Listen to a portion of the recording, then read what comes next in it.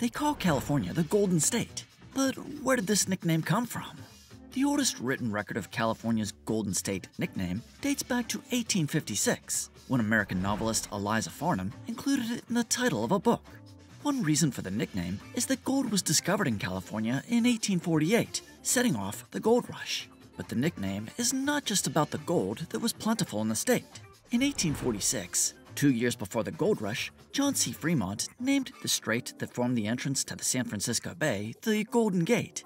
Fremont, who would later serve as California's military governor, said the strait was a golden gate to trade with the Orient. The name also calls to mind California's endless potential as a bountiful land, and since 1968, the state embraced the Golden State as its official nickname.